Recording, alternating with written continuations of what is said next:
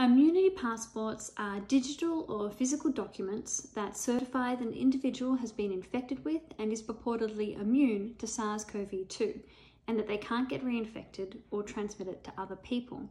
The idea is that individuals in possession of an immunity passport would be exempt from physical restrictions and could return to work, school, and other daily activities. Vaccine at least many months away, a number of countries are looking into ways to ease restrictive physical distancing measures to reduce the economic impact of COVID-19. There have been reports that the United States, the United Kingdom, Italy, Germany, and Chile have all been looking into using immunity passports.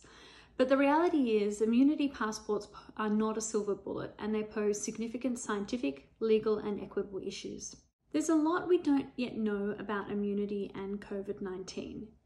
If you get infected and recover, are you then immune to reinfection?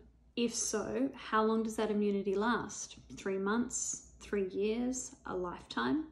Does it depend on how sick you get in the first place? Are antibodies detected by existing tests informative about immunity, and how accurate are those tests? If you get a false positive and that indicates that you're immune, but you're not, an immunity passport might say you are safe to go to work when you're not, putting not only yourself at risk, but others also at risk. The likelihood is that infection does convey some form of immunity with SARS-CoV-2.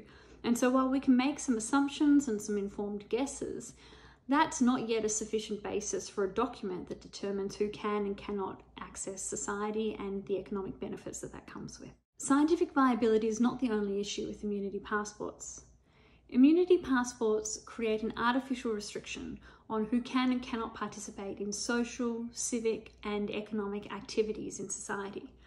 As a result, they also create a perverse incentive for individuals to seek out infection, particularly people who aren't able to afford a period of workforce exclusion, compounding existing gender, race, ethnic, national, and other inequities in society. This perverse incentive would pose a risk not only to those individuals themselves, but also to the people that they come into contact with. We're also increasingly seeing that COVID-19 can have some significant long-term health harm. It's not a matter of simply getting sick and recovering in a couple of weeks. Like all such privileges administered by government, immunity passports are ripe for corruption and bias.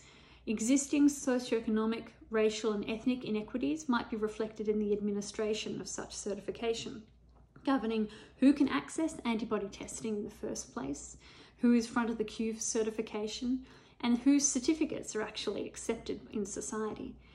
By replicating existing inequalities, immunity passports would exacerbate the harm inflicted by COVID-19 on already vulnerable populations.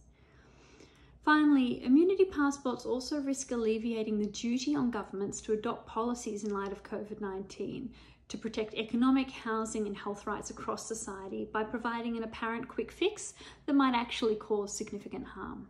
Immunity passports inherently create indirect discrimination against those who are more vulnerable to the serious impacts of COVID-19 and who can't put their health at risk by going and getting infected, such as the elderly, people with chronic illness or disabilities, and pregnant women. The privilege of immunity compounds existing discrimination, and while the law does currently attempt to cover certain individuals and health status, it tends to not be immunity, and it's not appropriately defined to cope with this idea of immunoprivilege.